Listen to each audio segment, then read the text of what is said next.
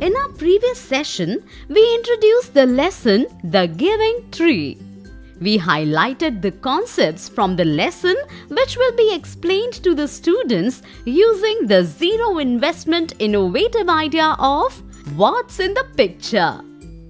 Let us begin to implement this innovative idea.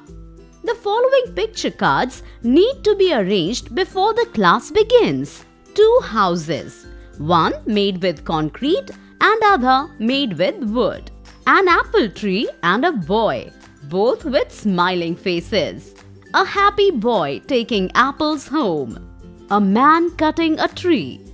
A man taking logs of wood home. A man building a house with wood. An old man with a sad face sitting on the stump of a tree. Before we start explaining the core concepts to the students, let us first build curiosity in them about the lesson. Tell the students that you will be using picture cards to study about trees and the various purposes they are used for. Show the students the picture card with concrete and wooden houses. Ask them what they see in the picture. They might say 2 houses. Ask them if they can spot any differences between the houses. The students might say one is made from concrete and the other with wood. Interactions like these help the students communicate effectively. It also helps inculcate the value of patience in them. They also learn to think critically about the subjects being taught and discussed. Explain to the students that houses is the plural form of house, which is the singular form. A noun, when it is one, is said to be in singular form.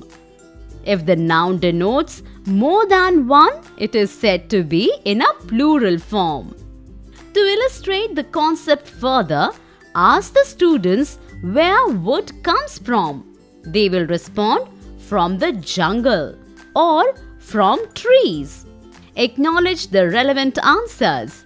Point out to the students that jungle is a noun in singular form, while trees is a noun in plural form. Tell the students that they will be listening to a story about the friendship between a boy and a tree with the help of picture cards.